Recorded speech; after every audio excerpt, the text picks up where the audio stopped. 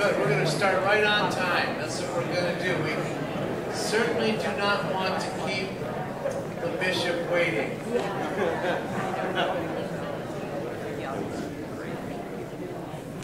All right, everyone. I am going to just make a very brief introduction of the man who's going to introduce Bishop Barron. Brandon Vogt works for Word on Fire Ministries, which is the organization that then Monsignor Robert Barron did the Catholicism series. Father. Yeah, was he? He was never a Monsignor? All right, and but of course, you know, catapulted to television fame in the mode of another bishop, Fulton Sheen, and a very, very big Chesterton fan, and I had the great privilege of meeting him in Rome when we did our pilgrimage, because he was there for the installation of the Pope, and some of our kids ran into him and said, "Dad, Mr. Ross, we met Father Barron, and he knows who you are." And I thought that was amazing. And of course, I never met him, but that was great. You know, and then some others too.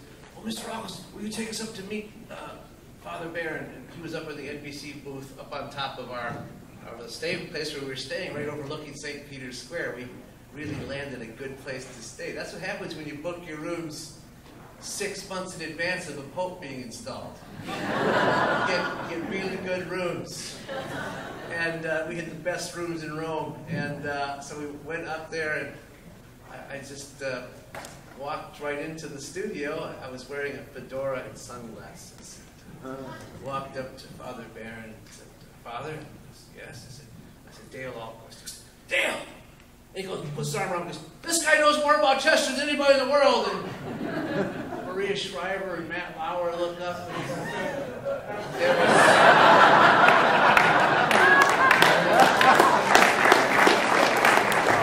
Great. Signed them both up to join the Chesterton Society. But Father Barron graciously came out and talked with about 20 of our kids, and just they loved it. It was a really great moment they got to spend with him. Like the moment that we're about to spend with him, live via Skype. So I want to introduce Brandon Vogt, who's going to introduce His Excellency.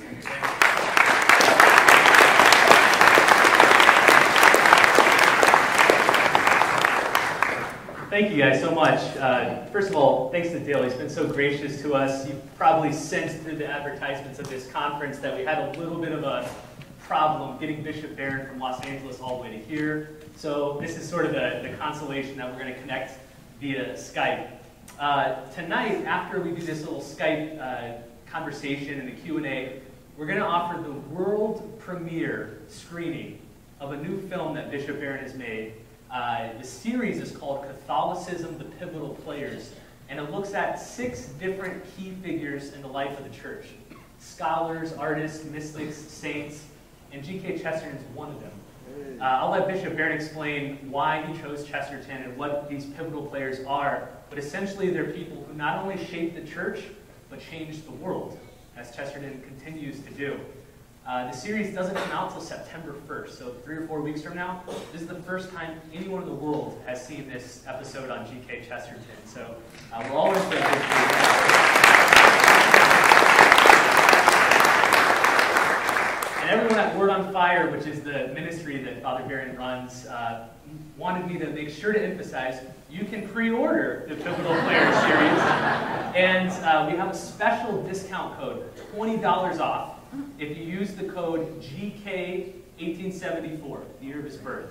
So go to pivotalplayers.com and use the code GK1874. It's only good for a week, and it's only good for people here. So you want to make sure that you go and pre-order your copy now.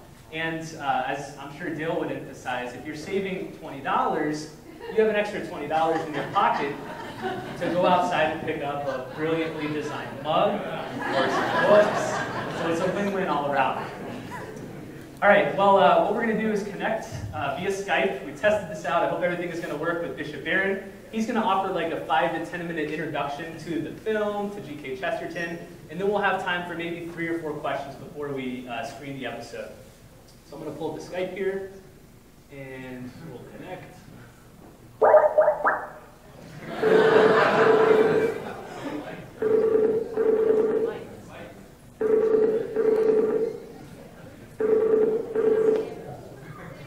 Hello. Hello, Bishop. You probably need to turn on... There you are. Thank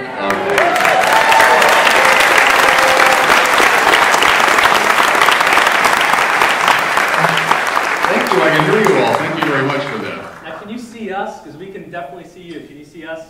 I can't. Okay, hold on a second.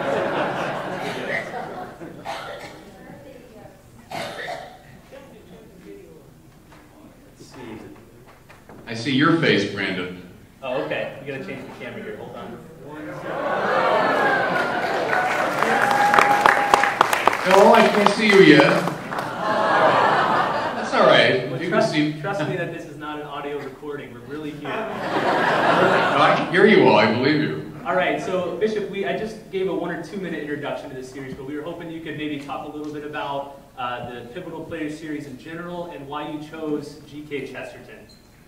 Yeah, well, let me just give you a little, maybe a wider perspective, a deeper background to it, which is my, great affection for Chesterton. First of all, my greetings to all of you. I'm just delighted we're able to premiere this video to this audience. I can't imagine a better audience for this Chesterton episode. So thank you for taking the time to attend to this episode. I think your role in keeping the memory and thought and soul of Chesterton alive is a tremendous gift to the church, the wider society. So thank you all very much for that. Good. Can you still all hear me? Yes. Let's get a little funny feedback. Can I tell you a little bit about my history with Chesterton, how it started? I was 19 years old. I was a sophomore at the college seminary outside Chicago. And this was 1978, so it was the high water mark of post-conciliar sort of confusion. And I had to fulfill an English requirement. And the only available option was a course in G.K. Chesterton, taught by Father Stanley Rudke. I don't know, maybe some of the members of society remember Father Rudke. He was a great Chicago priest, high-level musician, composer, conductor, and a Chestertonian.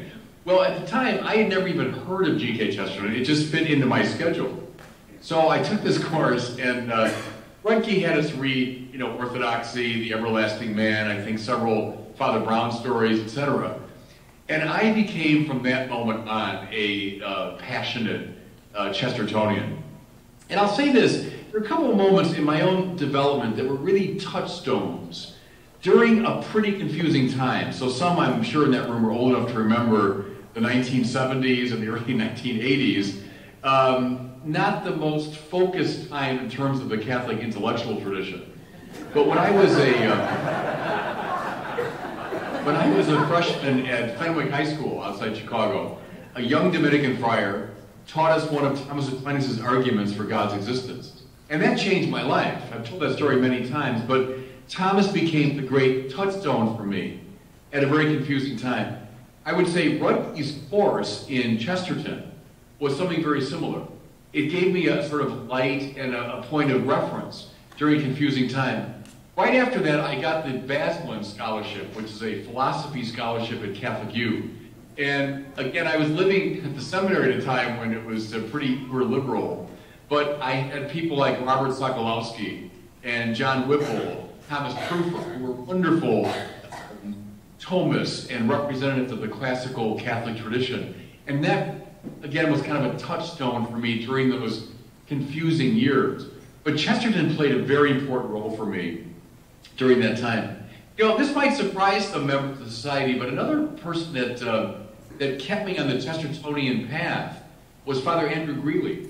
Greeley was a great devotee of Chesterton. And in my early years as a teacher and a writer, encouraged me very strongly to keep studying and following Chesterton. What would I take from Chesterton? And you'll see a fair amount of this in the episode tonight. The first one is what I call in my writings bipolar extremism. And that's, of course, the idea from Orthodoxy that it's not black alone or white alone, but it's and not a compromised black and white, but both at full strength.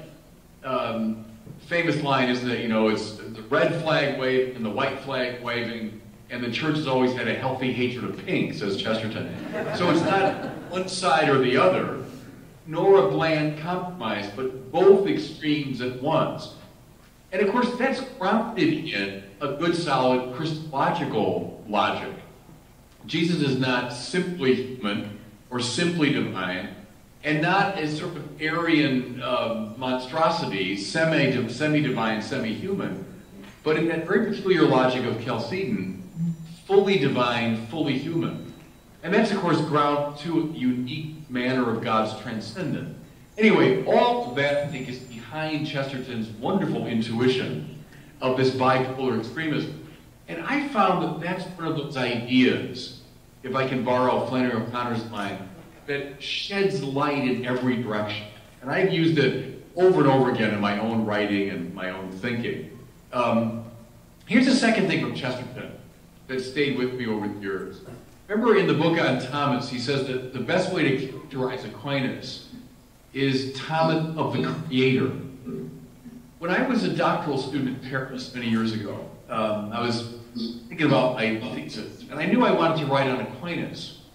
And at that time, Joseph Ratzinger, who was head of CDF, wrote a little paper, and he said, there's been a huge interest in anthropology since Vatican II. And that's true. You look at the kind of Reinerian line. But he said, we need to discover again the importance of creation. And he said, I wish young theology students would write about creation. Well, when I read that, I immediately thought of Chesterton. And I thought, yes, Thomas of the Creator. And so that inspired me to write my doctoral paper on creation in the text of Thomas Aquinas. And I focused on the De Potentia, that wonderful disputed question on creation. So anyway, Chesterton very much haunted my own thinking on that topic. The last one, and it comes through very clearly in the episode, is Chesterton the Happy Warrior. So we all know he's the guy that goes out with the sword stick and he battles, the false ideas of his time, but always did so in this blithe, happy manner.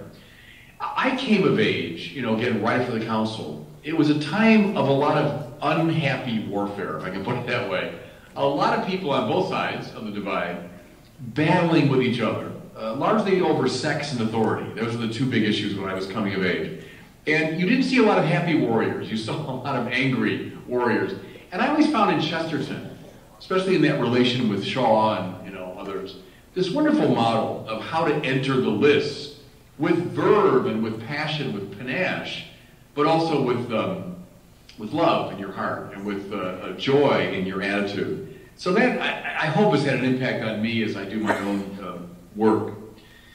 Just a word about the filming of this episode, which was a great joy. We started in January 2015, and it was great. We went to London in January to film Chesterton and Newman.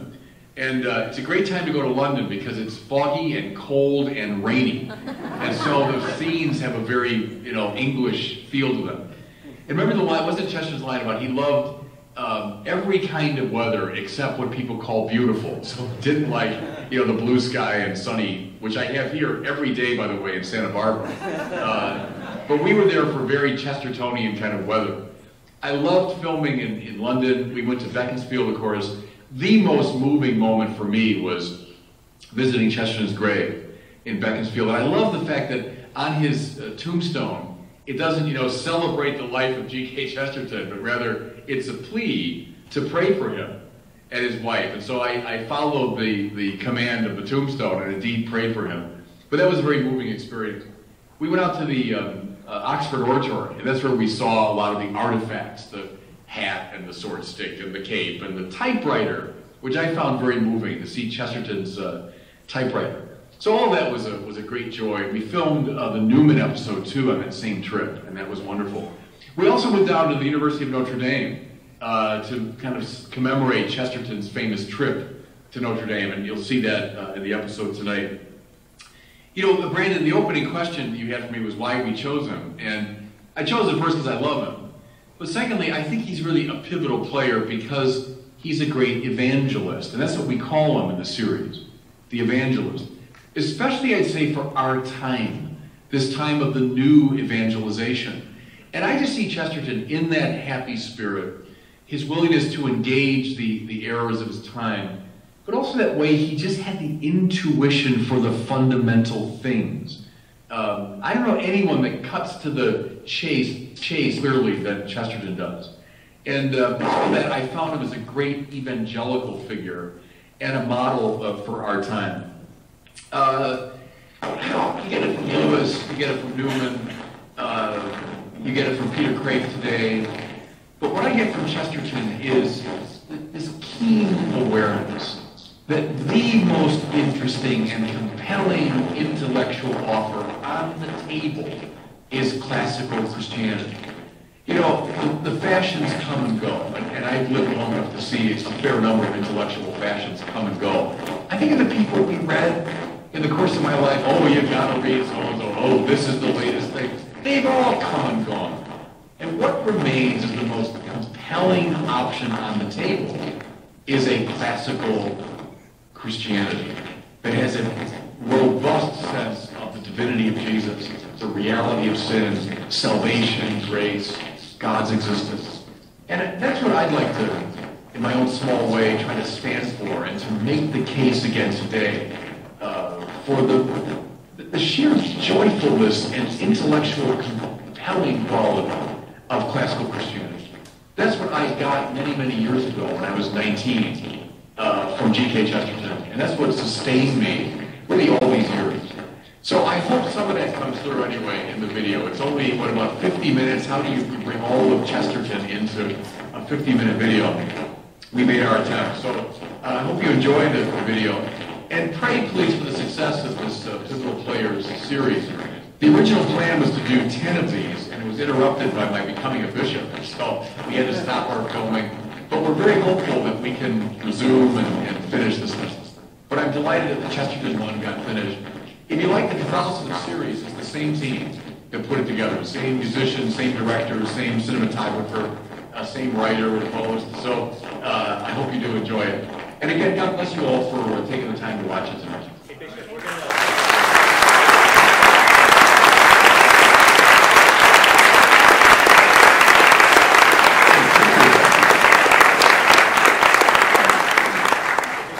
had a little bit of audio issue at the end. I'm going to hang up and call you right back, okay? Okay. How do you hang up on a bishop?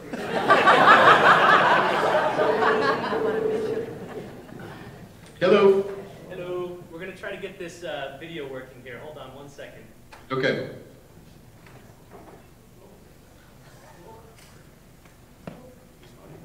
Is your video on, Bishop? Well, at the I bottom, can. is the camera button on? Yeah, I can see myself on the bottom of the screen. Okay. It's at the top. There you go.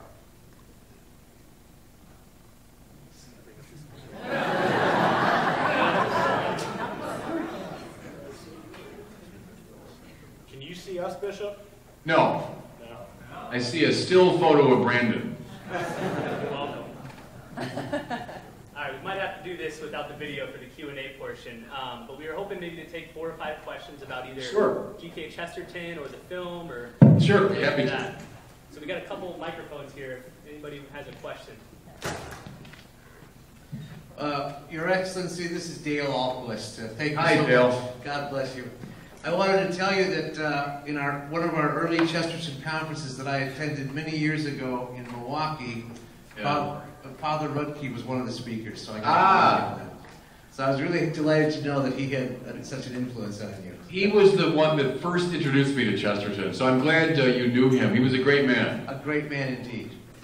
We're going to see if we have any other questions here. I think you've absolutely wowed them to the floor here. Here's one, Dale. Oh, Your Excellency, your bookshelf background looks identical to what it is in Chicago. I see that wealth of books. I'm wondering how long it took you to move it. I just lost it. Did you hear that, Bishop? No, I could just hear you. I lost it there for a second. I can just hear you now. Okay. Go ahead. The question Maybe was, you could repeat it, Brandon, for me. Yeah, the question was, your bookshelves look equally impressive in Chicago and Santa Barbara. Ah. How long did it take you to move all the books and arrange them? Good. Can you hear me okay? Yes. It took a long time, and they were just arranged, I'm happy to say, by a wonderful student from Thomas Aquinas College, which is in my region here. And I was away at Krakow for World Youth Day. And so we hired this nice kid, and he came out, and I said, just get my books in order, because I had thrown them in boxes and threw them up on the shelves without any order. So he put them in beautiful order by genre and then alphabetized them within the genre. So it's the best organized bookshelf in my office and upstairs in my room that I've ever had, thank God. Thank you, I was happy with my bookshelf. Your Excellency, you've been a part of the hierarchy now for a short time. Your experience so far, do you find that the magisterium, American bishops, have any sense of a commitment to Chesterton? There's an influence of Chesterton on our present That's a good USCCB. Yeah, I'm not quite sure how to answer it. I know there are certain people in the conference who love Chesterton. I know that. Can I see the precise influence of Chesterton? I don't know. It's probably too early for me to tell. But I know there are certain key people there who love Chesterton. And those of us who are committed to evangelization, there are a lot of bishops very committed to it, would certainly instinctually move toward Chesterton. But I'd be happy to bring it up in a more pointed way at the Bishops' Conference. Why not take Chesterton as the model for the new evangelization?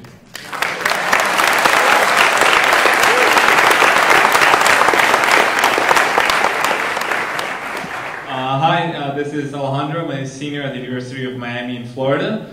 And good. First of all, it's great talking to you, Father. I looked all of your YouTube videos, and they're really inspirational. I just wanted to ask you, I just recently encountered Chesterton, and there was kind of a barrier at first due to his language and his way of being. He's really different to the way, for younger generations, how we talk nowadays. How can you say we can maybe lower, or not even lower, just how can we make it more approachable to younger people nowadays so that we can get them on fire with the same zeal that Chesterton had? Yeah, no, good, thank you for that. I think one is to take some of the key ideas and translate them. So I've tried to do that in different ways. So you can distill some of the key ideas. At the same time, I would say, let's urge people to drink from this wonderful champagne, which is G.K. Chesterton. And you're right that we become so flattened out in our rhetoric, and we're not used to the sumptuousness of his prose. I mean, every page of Chesterton is like a bottle of champagne. So let's accustom young people again to that. Now maybe we have to do it gradually. Just as when you're teaching Shakespeare, you don't just, read Hamlet and report on it tomorrow. I mean, you really bring people through it gradually. Teach people to savor the English language and the very unique usage that Chesterton had. So distill the ideas, yes, but let's not give up on the beauty and the density of his prose. Which really, as you all know, repays the effort to understand it.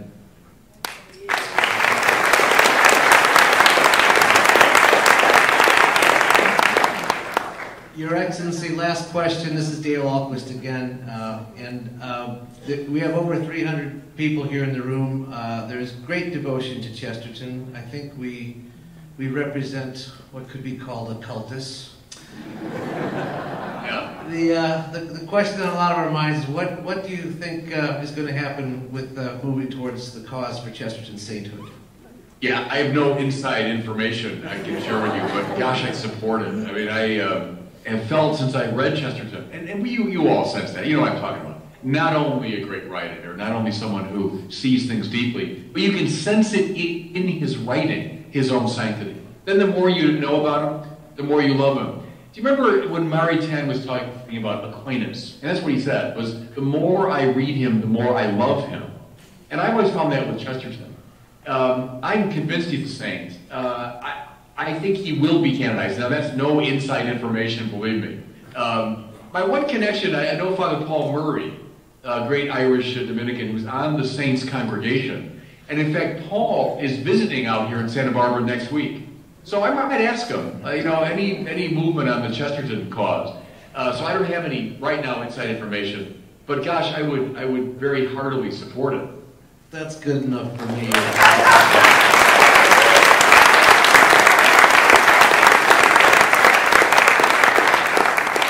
On behalf of the American Chesterton Society, Your Excellency, thank you once again for the good work that you do throughout the world, but for making this video and for sharing your time with us right now.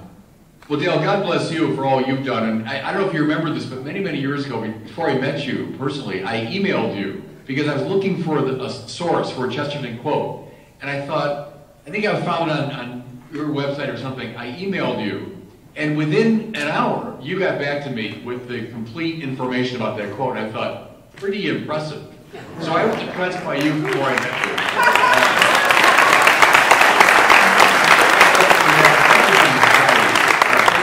I'll be praying for all of you. And let's pray together for the canonization of Chesterton. Amen. Amen. Amen. Thank you all. God bless. Hey, Bishop, before you leave, can you give us all a blessing? I'd be very happy to.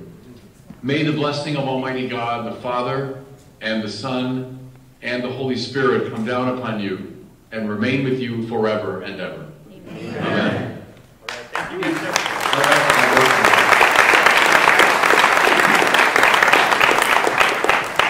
Not every day you get a blessing through Skype from a bishop. All right, one final word here before we share this series. I mentioned earlier that there's 6 parts. Let me tell you who the 6 pivotal players are. There is St. Thomas Aquinas. Microphone.